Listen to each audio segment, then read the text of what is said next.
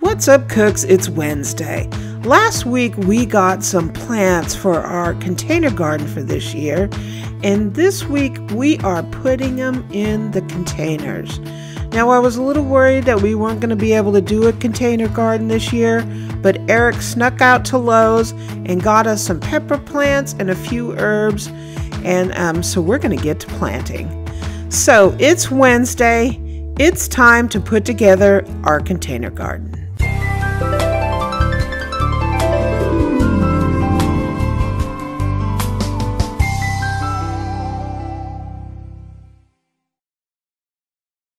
All right, this is the contestants today here. We have 5 big Berthas. These are bell peppers. So we've got this guy, this guy, this guy, and then these 2 right here. We had these last year. I think we just had 1 plant, and it was great. But this year, Amy wanted more of them because they did so well. These guys in the front are thyme. This guy is English thyme, and this guy over here is German thyme. We also had these last year, and they did pretty good. But we weren't able to keep them over the winter. 2 of these guys, one guy in the corner back here and this guy here, is just a regular green bell pepper. I don't know how big they're going to be compared to the big Berthas, but we'll find out, right? This guy over here is a sweet banana, so he'll be mild with a little bit of heat, but probably not much. So he's just a chili pepper.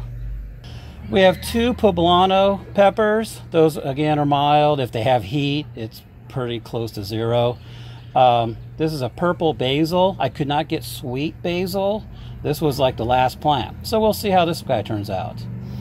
This guy here is just a green bell pepper, so he's similar to the 2 over there.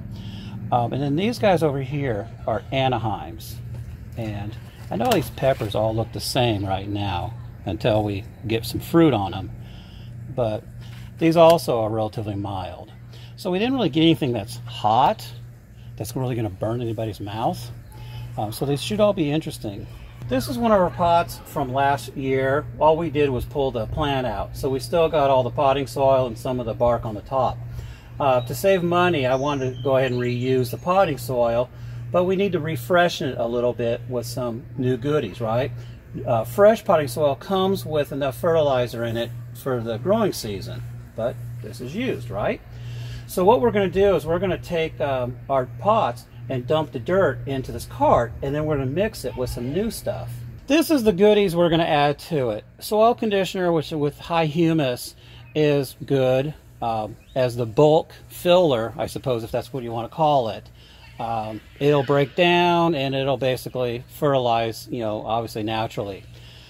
We have some container mix over here on the right that we may need. I just bought 1. It obviously has fertilizer built into it. On the far left, we have some mulch, which I found out does a great job to help retain moisture. You just put about 1 inch or 2 at the top, and it'll help, especially when it gets in the hotter months.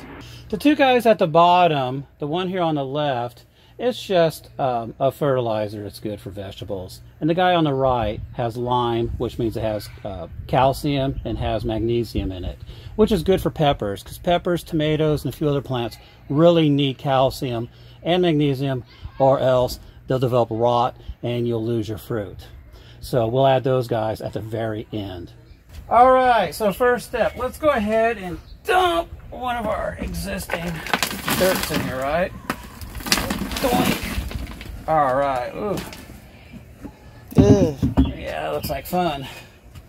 So let's go ahead.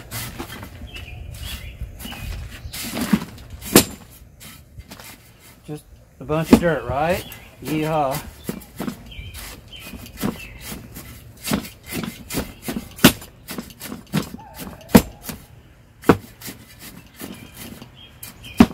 Alright, looks like we got him kind of, I don't know, broken up a little bit, right?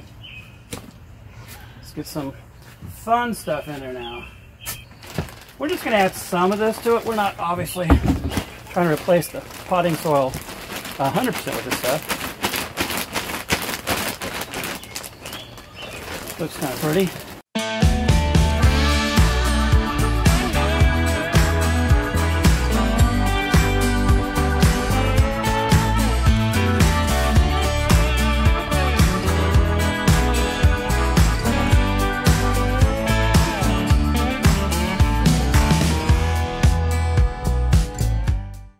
So this is the fun part here. Oh, make sure you have drainage holes. You can kind of see, possibly, that I've got the 4. Last year when we bought these things, we drilled 4 big holes.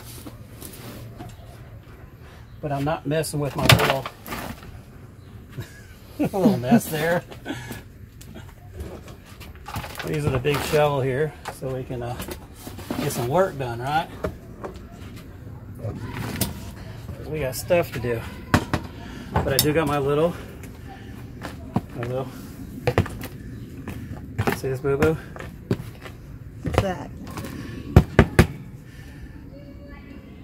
It's a little prong. A rake? Rake looking thing. Got my little handheld rake. Got my little shovel here. Alright, we have a big Bertha. So let's go ahead and get him going, right? What I've done here is I just cut these guys like this. Cut on the other side. I don't want to damage the root ball. These things are root bound. You can see how it stays intact pretty good for the most part. I'll just cut down here, make it a little easier for me.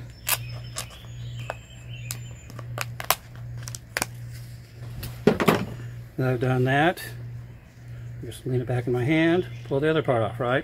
I like the ones that are like made out of milk carton material and they just rot and fall apart, because then you just plant the whole thing as is. So let's dig a little bit of a hole here for this guy, just a little bit. So, oh, funny note thing here.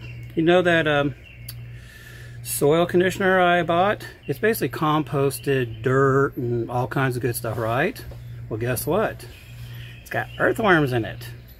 Amy feels like it's got the cooties now. She's like, eh. So she's a real farmer now. Let's go ahead and get some more dirt here.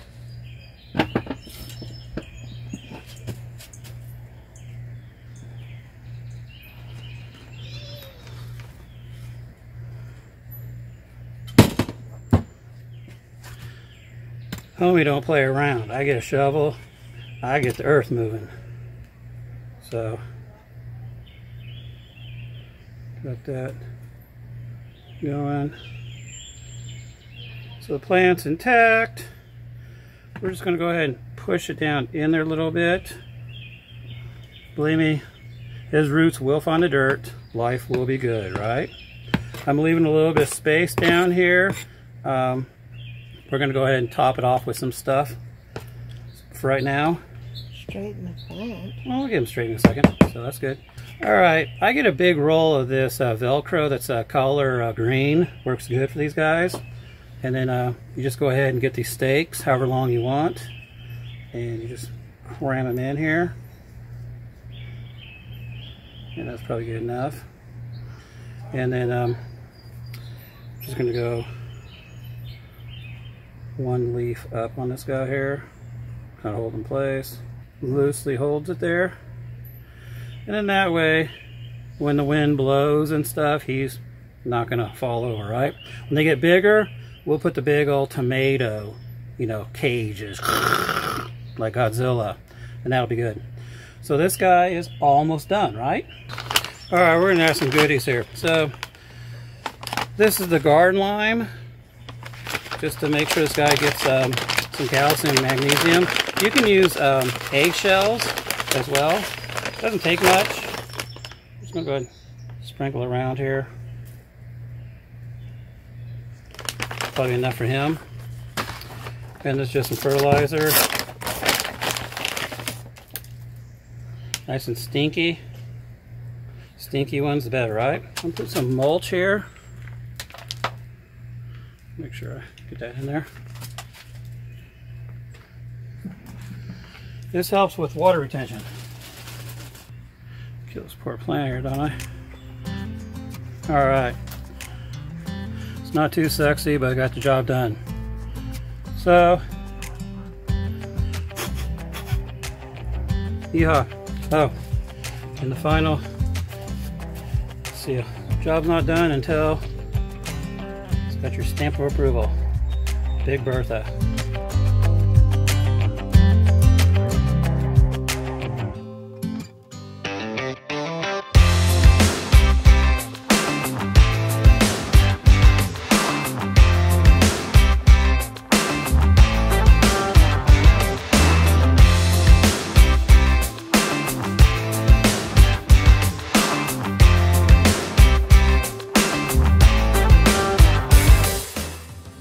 Cooks. I hope you enjoy looking at our container garden for 2020.